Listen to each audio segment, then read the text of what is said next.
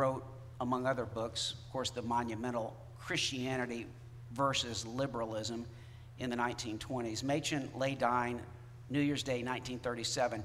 And the last thing we know he did before he died was he had a telegram sent to one of his professorial colleagues, John Murray, at Westminster Seminary in Philadelphia. And Machen said, "I'm so thankful for the active obedience of Christ. No hope without it." The active obedience of Christ. No hope without it. When you lay dying one day, may you likewise cling to Christ and not only trust in, but rejoice in his active obedience. In theological terms, we speak of both Jesus' passive obedience, for instance, when he is dying on the cross, but also, pivotally, his active obedience in which he moves in the direction of his fully sufficient redeeming work for us. And we've come today to what I consider one of the most important verses in the entire Bible, Luke chapter 9, verse 51. You need to remember this verse as you look at all the Gospels and all the flow of the Gospels, certainly now as we move into what is commonly called the Journey to Jerusalem major segment of Luke's Gospel. Luke chapter 9, verse 51. And I'm almost tempted to ask us all to stand just to hear these words. This is power-packed. Then it came to pass, as the days were being fulfilled, that's literally the language in the Greek that's going on here. For what? What were the days being fulfilled in the direction of? Well, the actual terminology that Luke uses here, which is, this is a unique noun in the entire New Testament, but it links with the times, all the times Luke is going to use the analambano verb to be taken up, specifically referring to Jesus' ascension into heaven. So Jesus is, as the book of Hebrews chapter 12 says, Jesus scorns the shame and looks ahead through the cross to when he will be seated at the right hand of the Father. That's Hebrews chapter 12, verse 2. This is saying the same thing. It came to pass as the days were being fulfilled for his ascension. What does he do? Well, here is the ultimate active obedience, the ultimate pivot that leads to your salvation, the obedience, the faithfulness of Jesus to God's providence, God's plan for the future, your future, his future. He does what?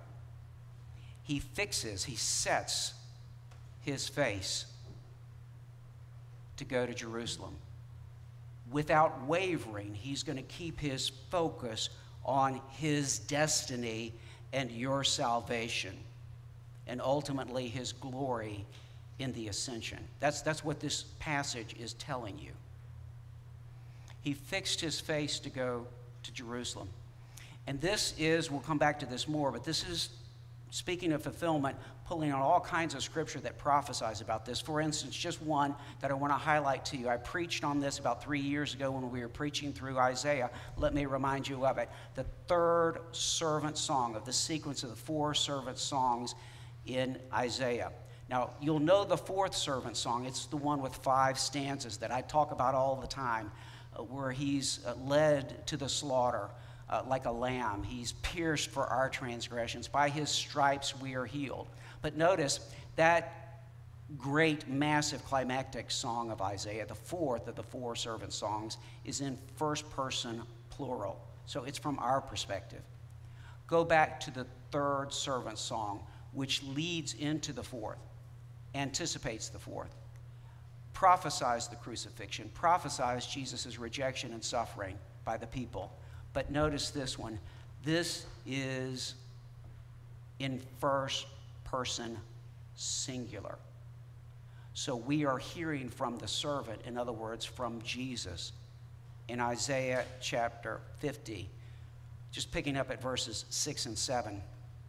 Hear the servant speak.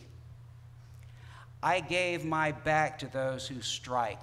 Can you see the crucifixion going on here, okay? The passion.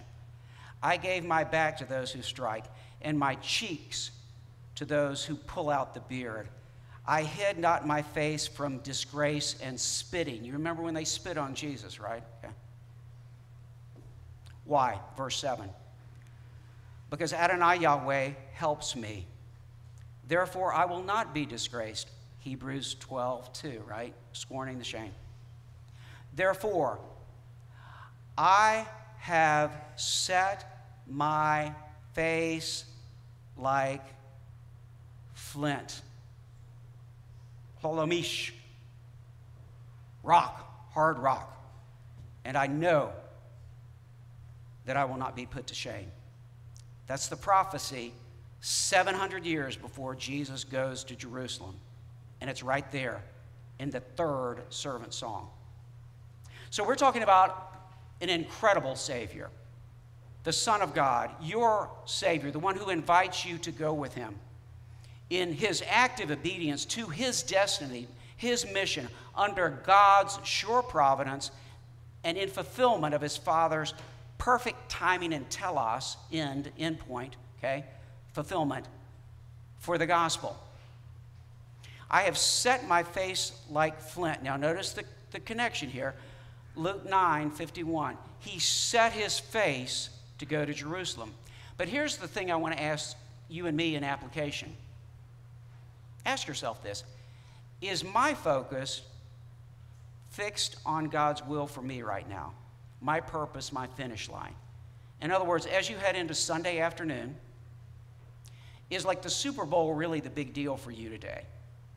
Or do you serve someone in something bigger than that? As you head into school or work or whatever your retirement activities or non-working activities are on Monday, Tuesday, what's your plan? Where are you going? What is your destination? Because see, if you know what God's will is for you and your plan, you're going to make decisions. You should make executive decisions. If you don't, it's sin, right? So not only to put to the side bad things, but also sometimes even good things that aren't the best thing, right? They don't further your progress towards where you've got your face fixed. Now, if your face is not fixed, you're just kind of wandering around. And whatever pops up on your phone, somebody calling you, some, Instagram pop or whatever, you're going to be distracted the whole day long. You won't be going anywhere except you're just kind of like a feather in the wind. But Jesus is not a feather in the wind. His face is fixed like hard rock on exactly where he's going. Are you fixed like that? Should you be? Yes. If you're following Jesus, yeah. Well, I'm not Jesus. Yes, I know, but he gives you the power of his Spirit in you when you call on him. So, speaking of moving ahead, the Apostle Paul famously says in Philippians chapter 3, verse 14, forgetting what lies behind and straining forward to what lies ahead, I press on toward the goal for the prize of the upward call of God in Christ Jesus. You want a theme verse for your life? You want to know how you need to be prioritizing and heading? Choose Philippians chapter 3, verse 14. But wait a minute. I liked it like 30 years ago. I want to sing the same songs in church or in my car that I loved like 40 years ago. And Paul is saying, look, forgetting what is behind. I'm interested in like the future, the kingdom, Paul says. If you want to get kind of like the Israelites who wanted to go back to Egypt, remember this 6 weeks after they're out of Egypt, being slaves, they're pining about the good old days back in Egypt. And when Jesus is looking ahead to his exodus in Jerusalem, he's saying, come on, boys, be with me. I have no idea. Well, I kind of do have an idea why Jesus wanted those guys to go with him, because it would have been so much simpler for Jesus just to go do it himself. See, he's calling them into this journey that they might learn and be witnesses and learn how to carry on the mission, to live their lives as Christians. And so he's inviting us. That's why Luke's gospel is written like it is. Forgetting what lies behind. Lord, please open me to face the future. It's your future. And open me to move forward toward your future with you and in you, Jesus. Please. Amen. So let's forget what lies behind and strain toward what lies ahead. Todd Bolsinger, in his really now classic book that pretty much sets the tone for leadership guides in the 21st century. He wrote it, most of you will know, for Christians and Christians involved in lay and clergy ministry. It's pretty much de rigueur in any kind of serious seminary training now on the practical side of theology. Canoeing the mountains. Canoeing the mountains. Christian leadership in uncharted territory. Now, he was saying this, of course, like 8 years ago, and it's even more so now on the other side of COVID. But you can't canoe the mountains. So he tells the story. You may remember the story if you know your American history about Lewis and Clark. They couldn't canoe through the Rockies, right? There was no river pass. But wait a minute. The way we've always done things back in Europe and in Virginia, sooner or later, if you carry the canoe, you're going to find the river that cuts through, right? And that's the way you do your transport. That's the way you do everything. But when Lewis and Clark got to the Rocky Mountains, now catch this, it's the same name, right? Blue Ridge Mountains, mountains. Rocky Mountains. So we assume the way we've always done mountains is going to work, right? Only, are the Rocky Mountains like the Blue Ridge Mountains? No. Very different kind of mountain, totally different world. So when they get there, there's no river pass. What about just paddling harder, kind of drilling down on the way we've always done it? Just do it harder, more angrily maybe. Beating at the air with our paddles, is that going to get you through the Rocky Mountains? No. Not what they'd always done in Virginia. It wouldn't work out there. So what did they need to do? They needed to do something to their canoes, and they needed to be open in some kind of way to face the future. Well, they needed to leave behind their canoes. You know the story. You remember they end up ditching their canoes. That's not what they need. And to be open to learn new ways. These really experienced, cool leaders have to listen to a 17-year-old Native American young woman, Sacagawea, right? To figure out how to do this. Are you willing to listen and learn something new? That's what that's of course Bolsinger's basic entree into canoeing the mountains. Jesus is taking his disciples with him to Jerusalem so that they can witness and learn new things, how to face the future with hearts, hands, and agendas humbly open to God's providence. So back to our points now. First, face the future with hearts and hands and agendas. It can't be your agenda now. You've got to have an open calendar here. Humbly open to his providence. We're seeing this in Luke 9, 46 through 56, and definitely it's going to continue in the passage Dean is preaching next week. First of all, pride, internal infighting is a problem. The disciples, immediately after failing to deliver the demonically possessed boy, you remember Jesus has to do it, now they're immediately after this, how funny is this, arguing about which one of them is the greatest. But that's the world they lived in. This is going to be a chronic problem for the apostles. We're going to see it all the way through the Last Supper. You may remember this. We'll hit this in Luke way down the road. After Jesus says, one of you is going to betray me, what do they immediately do? They start arguing about which one of them is the greatest. Again, that's all the way in Luke 22. But Jesus, in this case, back in Luke chapter 9, takes the child, puts him at his side, one of these child teachings by Jesus. And Jesus says, notice that the people who follow Jesus include families. If you caught this, there's always children around. It's very interesting. But anyway, Jesus takes a child, and says, whoever receives this child in my name receives me, and whoever receives me receives him who sent me. In other words, God the Father. For the least among you all is the one who is great, the one who doesn't claim any prerogatives, the one who's not positioning to be the main dude or the main girl, is actually the one who's great. The one who empties himself to follow me is the one who's great. My professor, he actually was my professor when I did Greek and also New Testament Greek and exegeted Luke. Love David Mesner.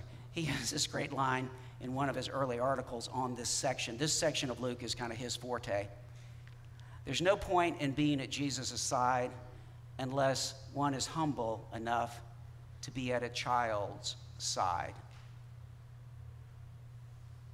Then we have this other pride issue of territorial jealousy, and that's going to circle back around in another way in a little while. But, you know, John tries to kind of justify himself after this child teaching by Jesus and says, hey, but we were really good, you know, because some guys were casting out demons in your name, but they're not one of us. So we tried to stop them. And Jesus says, do not stop him, this one who's casting out demons in my name. For the one who is not against you is what? For you. This echoes from when Joshua comes to Moses in the book of Numbers in chapter 11 and complains about some other people prophesying in the camp of Israel. And Moses said to him, are you jealous for my sake? Would that all the Lord's people were prophets, so that the Lord would put his Spirit on them. I'll come back to this later when we get to Luke 11. This is not in conflict with Jesus' other statement that you may kind of be remembering here. I want to point out the distinction briefly to you. Jesus says there, whoever is not with me. Do you catch that? I've got it bolded for you so you can catch it. Whoever is not with me is against me. And whoever does not gather with me scatters. Here, notice, it's just talking about the group of apostles. So it's second person plural. Do not stop him, for the one who is not against y'all is for y'all. Now let's move on to the center here. Secondly, face the future with no delays or excuses, but one with Jesus is, first of all, his exodus and ascension in Jerusalem. Secondly, his mission for us that goes out from Jerusalem. And thirdly, one with Jesus' ultimate return to Jerusalem. Face the future, no delays or excuses. I know we're all good at delays and excuses. You should be getting this. Jesus is saying, no. One with Jesus' exodus and ascension at Jerusalem. He sets his face to go to Jerusalem. Let's look at this.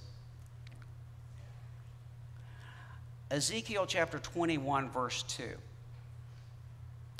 Look at this passage. This is a passage of judgment, and it prophesies part of what Jesus is doing when he comes to Jerusalem. Son of man, set your face toward Jerusalem. Do you see that? It's exactly the same language. And do what? Preach against the sanctuaries. What is Jesus going to do? He's going to come and bring down judgment on the temple and the temple system when he comes, okay? You remember this, Holy Week, okay? Preach against the sanctuaries, prophesy against the land of Israel. But Jesus is going to do more, because ultimately he's going to bring redemption, which is why I want to highlight also the third servant song. Because the Lord God, Adonai Yahweh, helps me, therefore I will not be disgraced. Therefore I have set my face like flint. And it came to pass, as the days were being fulfilled for his ascension, and Alemseos, this is, again, this one time that we see this noun in the entire New Testament. But every other time when Luke uses the analambano verb, it has to do with Jesus being taken up to heaven. In other words, his ascension. For instance, Acts chapter 1, verse 11. The angel says, this Jesus who was taken up from you into heaven. Same term, okay? Acts 1, 21 and 22. So they're picking out a New apostle to replace Judas. So one of the men who have accompanied us during all the time that the Lord Jesus went in and out among us, beginning from the baptism of John until the day when he was taken up from us. In other words, when he ascended. They need somebody who can be a witness to all that. So, face the future, no delays or excuses, but one with Jesus, not only his cross and ultimately his ascension from Jerusalem, but now look at this, one with Jesus' mission for us, beginning the mission from Jerusalem. Here, toward the close of Luke's gospel, then he opened their minds to understand the scriptures and said to them, thus it is written that the Christ should suffer and on the third day rise from the dead, and that repentance for the forgiveness of sins should be proclaimed in his name to all nations, beginning where? From Jerusalem. And remember Acts chapter 1 verse 8, Jesus commissions them and says, you will be my witnesses in Jerusalem and in all Judea and Samaria and to the ends of the earth. It all pivots. The axis point is Jerusalem. We need to face that and be focused on that reality. Which brings us back to, where is Jesus going to return? Is he going to just kind of flit up in the air and a few people get raptured and nobody knows he ever came? What do you think? No, the scripture is very decisive, repeatedly. Just like the angel says, in the same way he went up from you, he's going to come down from you. Where did he go up from? From the Mount of Olives overlooking Jerusalem. Where is he coming back? The Mount of Olives overlooking Jerusalem. Acts chapter 1 verse 11, Zechariah chapter 14, Joel chapter 3. And then for our further and final application, third, face the future not in vengeance, but open to Christ, wisdom and priorities. Should we get in every fight our anger tells us to get into? No. Is that foolishness? Yes. Is it a good priority if our faces are actually set towards where Jesus is going? No.